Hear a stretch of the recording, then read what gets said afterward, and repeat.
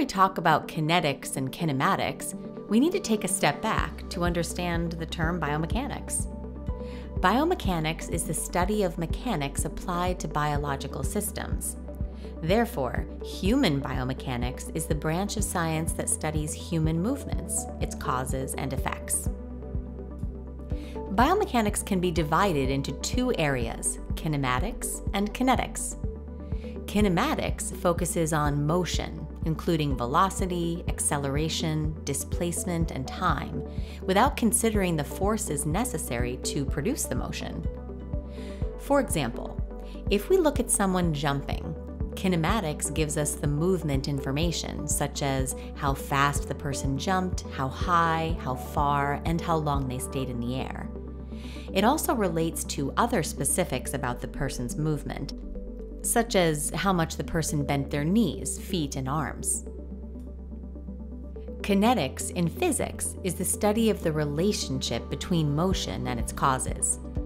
In biomechanics, kinetics helps to explain the causes of human motion by studying forces and other movement-related variables.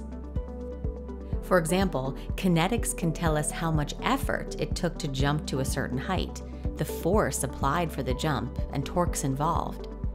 These factors would help to understand how far and high the person jumped. Also, the direction and distance of a jump can be determined by the direction and intensity of the force one applies to the ground.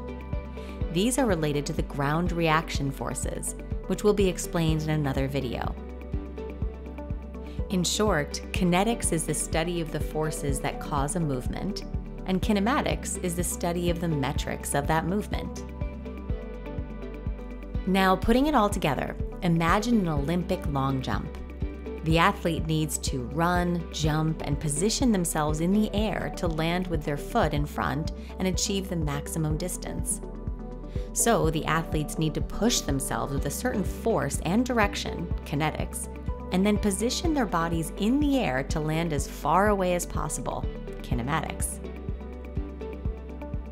Kinetics and kinematics help us to objectively evaluate any person's movement, which makes it possible to improve their performance.